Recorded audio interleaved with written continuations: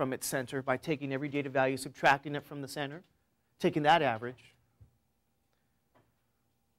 I will always get that sum, that numerator, to be 0. It always happens. You may not think it does, but it will. And I can demonstrate, I can prove that. You can prove that stuff, but I won't take the time to do it now. Okay? It could be shown that that numerator is always 0. You know what the problem is? You guys notice? For every positive difference, there's a what? Negative difference. That's really the issue. So our task is going to be this. We're going to have to turn those negative numbers into positive numbers. And there's a few ways to do it. One is to take the absolute value. That can be done. Some people do. But the definition of standard deviation, variance, the measure, what we're going to do is this. Isn't it true that if I square a number,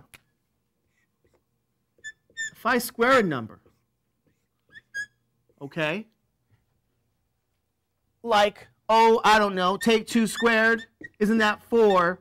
And then I take the square root of 4, isn't that 2? Or if I take a negative 2, square that number, which is 4, square root of 4, positive 2. You see what happened there? Didn't I convert a negative to a positive value? Squaring it, raising it to the second power, and then undoing the square by square root? We're going to try that to help us out here. So for every one of those values they got here, what are we going to do with them? Square them to make them what? Positive. See what I'm saying? So what is 0 squared? We're going to say 0 squared is 0. What is negative 15 squared?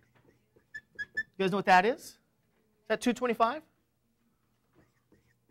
What is, oh, 15 squared? I know that's the same thing, 225.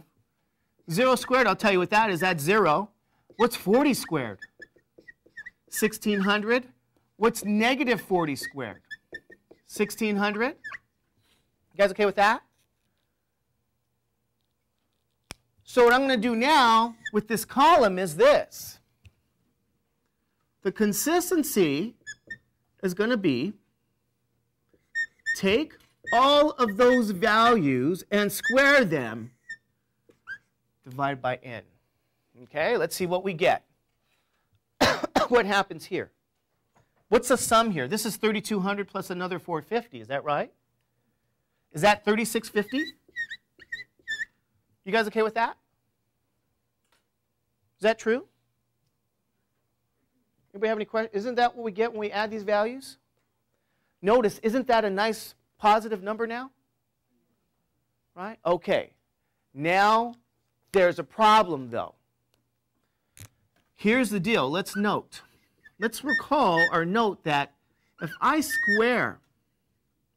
take the square root of, let's say, a sum of things squared, even the square root of a sum, that is not the same as square root of a sum is actually not the same as sum of square roots. And this is what I'm doing here. I'm squaring the values, squaring them, and then I'm adding them. I'm doing this. Okay?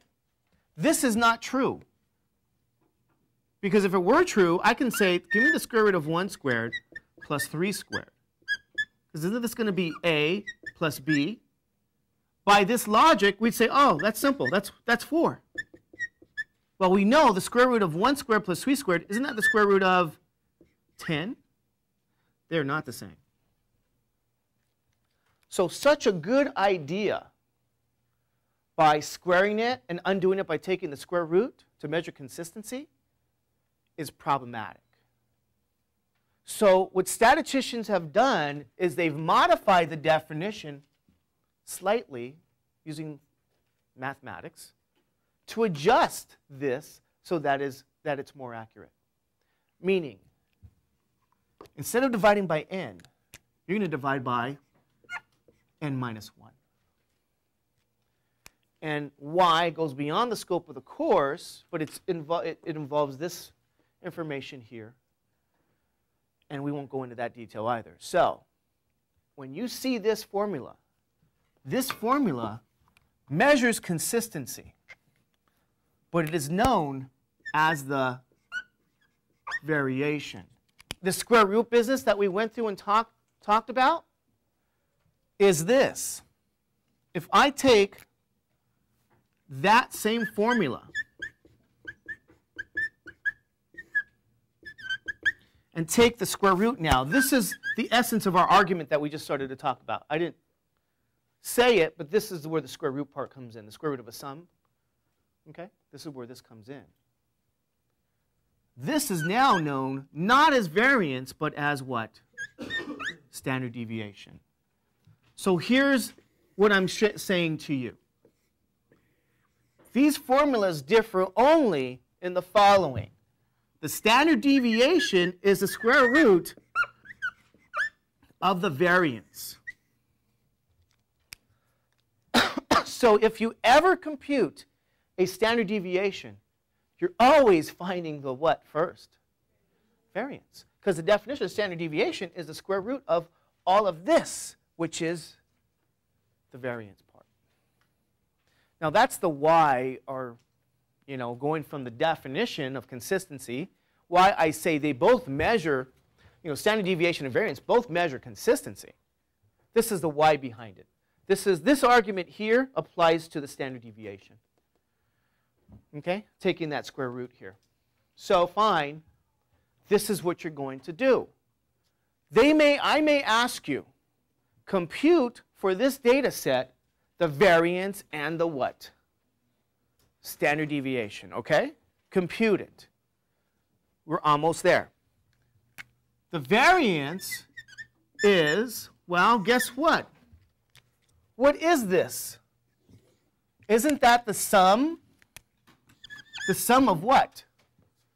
That information? Isn't that what it is? The sum of this? Right?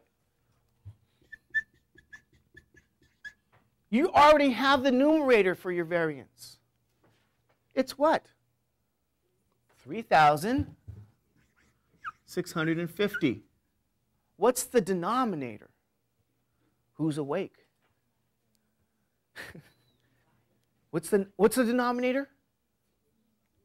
Why is it a 5? I heard a 5. There you go. N minus 1. So what is n? The number of data. 1, 2, 3, 4, 5, 6. So the variance is, what's the variance here?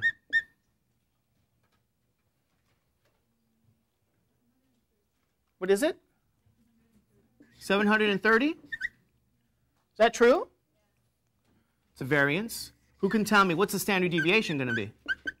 What's the square root of 730? Approximate that to the nearest tenth. What's your standard deviation?